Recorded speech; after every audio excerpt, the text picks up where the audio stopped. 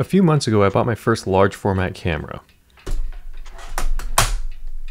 This is a Graflex Crown Graphic 4x5 camera. I was so excited when I got it because I've always wanted to shoot large format. But after I bought this camera, I realized a couple things.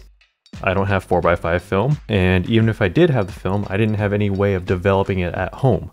The way I saw it, there was two viable options. Either I could go to the store and buy some film and 4x5 reels, or I could use whatever I have laying around and make do with what I got.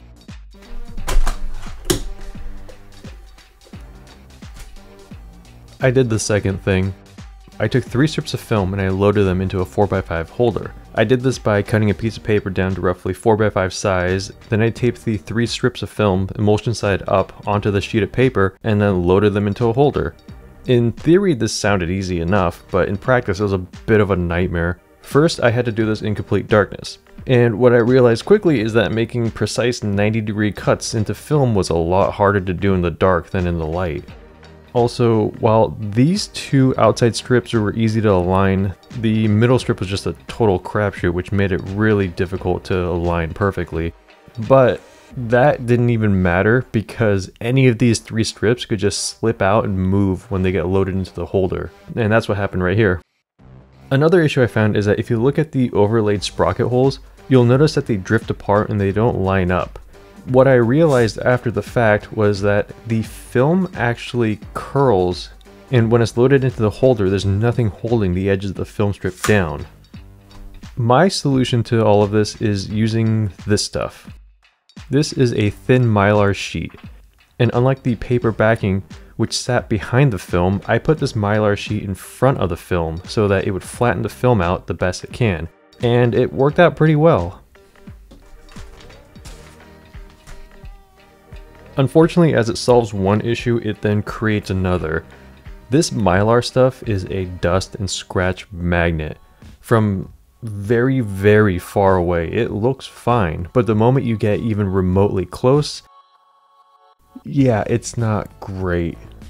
The black marks that you see here are from the specks of dust sitting in front of the emulsion before the exposure, and the white marks are from the dust sitting on the film when it was scanned. And you could see all the scuff marks from apparently when I had trouble loading it. Short of having a dust-free clean room / dark room, it'd be kind of hard to eliminate all of this dust. And it sounds like a lot of work and I honestly don't care. So I just pressed on. The obvious next question I had was, what would happen if I trichromed it? The biggest issue was the alignment.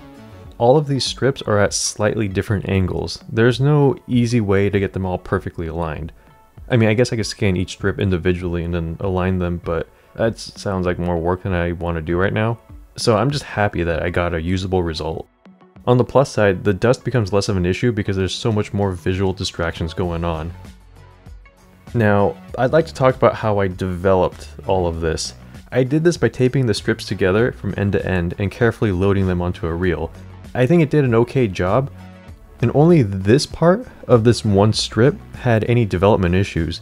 It also just happens to be right in the middle of the shot, but out of the 15 strips that I shot and developed, only this one had any issues. So, you know, I'd say that's a win.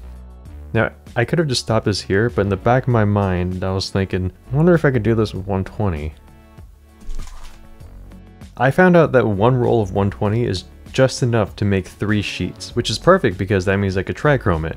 As I was finishing the second exposure, I slid the dark slide back into the holder, and that's when I heard this awful crunching sound, followed by the dark slide not going in all the way.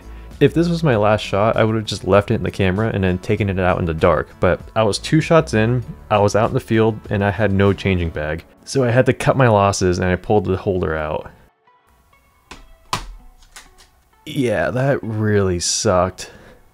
This bottom flappy bit right here was also not locked in, but I was hopeful that maybe the strip inside could have survived. So I pulled it out and I developed it, and yeah, it was toasted. I mean, it didn't stop me, so I trichromed it anyway. This has to be the saddest trichrome I've ever done. It had so much potential, but this is what we get instead. But the one silver lining is that adversity is a great motivator and a greater teacher, and what it taught me in this case was just buy the film and the reel.